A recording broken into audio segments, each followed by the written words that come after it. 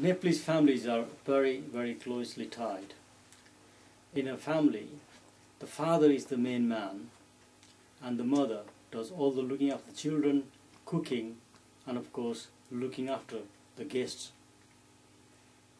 The role of a man is different from that of a woman.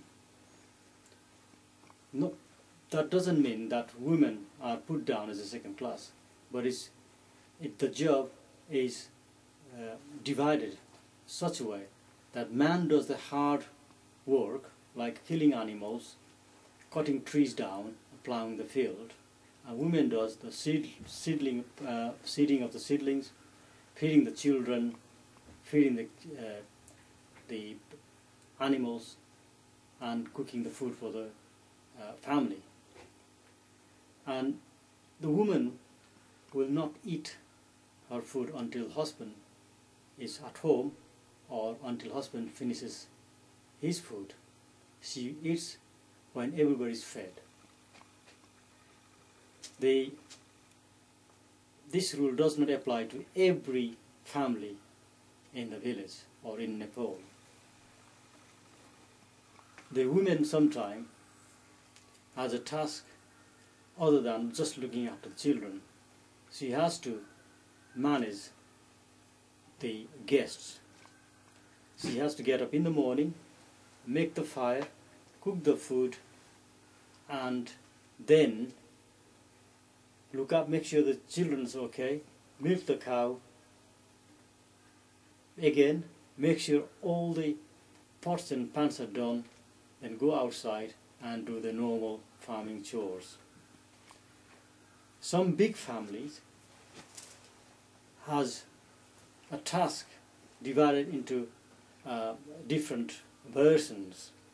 The boys will go out, do the plowing of the field and cutting the trees down and getting the firewoods, and the woman will go out and fetch all the firewoods back home. Once they finish that, of course the men finish, they finish for the day, for the night. The women then have to come home, grind the crop or the corn using handheld grinders and cook the food. If they are lucky enough, incidentally, many families in Nepal will able to afford to eat meat only once in a blue moon, because meat is very expensive.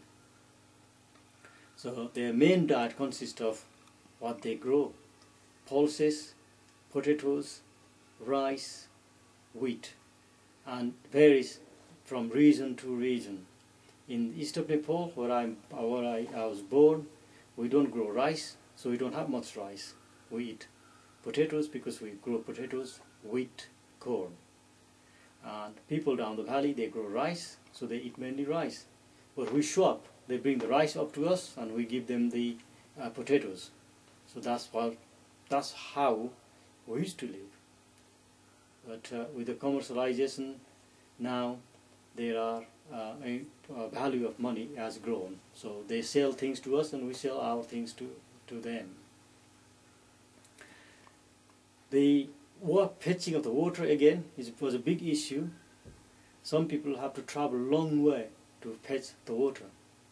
But with outside help, many villages do have running water in the village, not far from their house, or in front of the houses.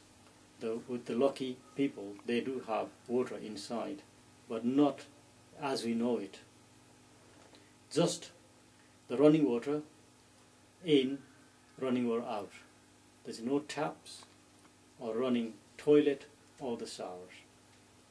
These are not known in the villages, so they don't even try it, because they have done without it for so many years, and that's another expense for many people which they cannot afford.